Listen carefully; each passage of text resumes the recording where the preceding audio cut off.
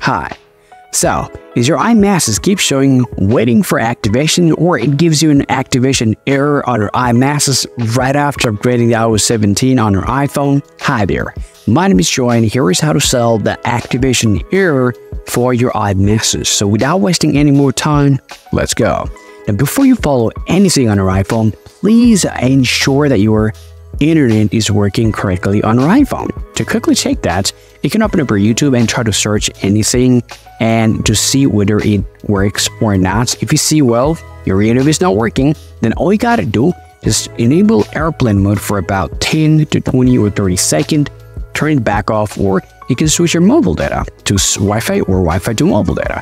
Now, once you're 100% sure your internet is working completely fine with your iPhone, next, open up your settings on your iPhone, tap your Apple ID, and tap Sign Out.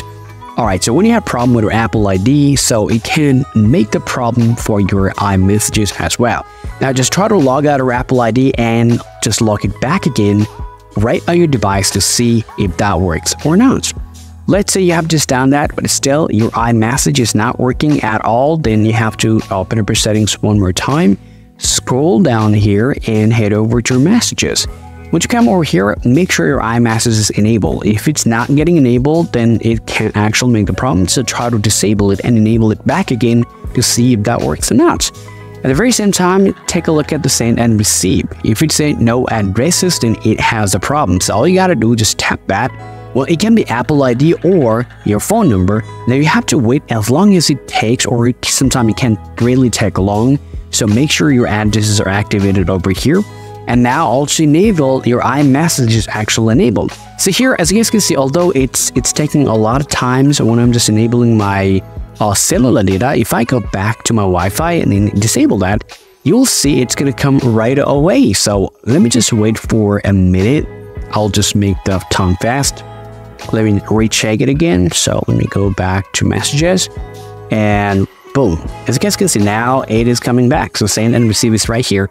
So all I have to do, I have to make sure it's actually selecting my phone number or Apple ID, and it's going to be activated. Now, keep in mind, sometime activating your iMessages on mobile data can take a long time. So I'll choose select Wi-Fi, and it's going to work as chosen.